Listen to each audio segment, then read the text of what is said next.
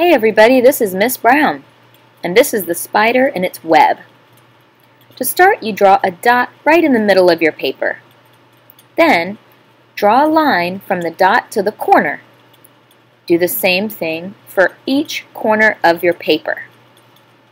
Then, you want to draw a line from the dot straight up to the top edge, then to the side, then to the bottom, then to the other side.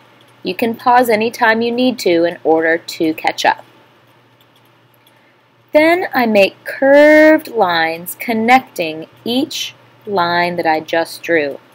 Then I go just above where I started and continue drawing my line.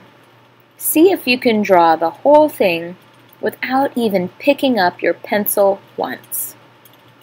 Follow the same pattern as you go around, making a curved line connecting the straight lines.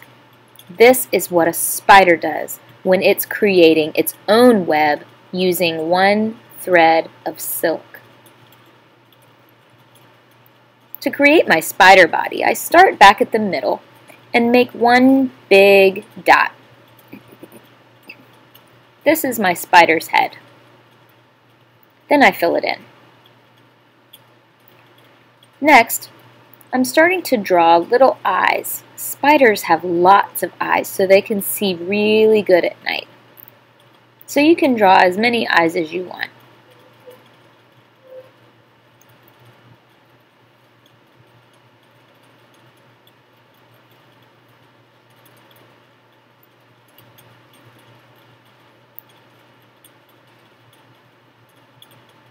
Next, I'm drawing my body.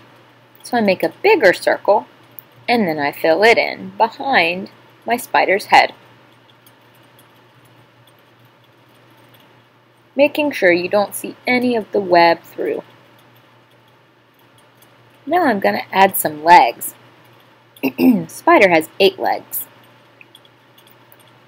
Now as I'm drawing this, I realize that my legs, they don't show up very good, so I'm going to go back over it with a thicker marker. If you're using a pencil, you may want to do this too.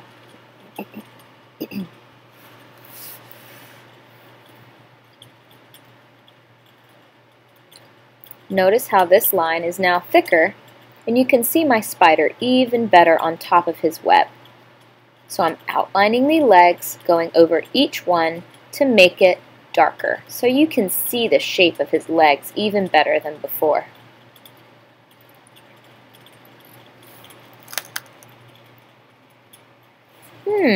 What has the web caught?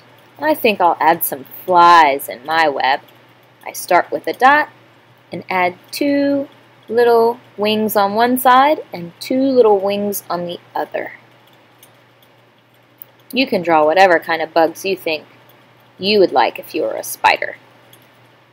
Now I'm going to add a detail for my spider body. And maybe you can guess what kind of spider it is after I've added this special marking. Only this spider has a red diamond on its back. Does anybody know what it is? It's called a black widow.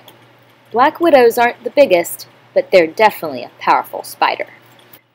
Here is my finished drawing. I hope you all have fun today.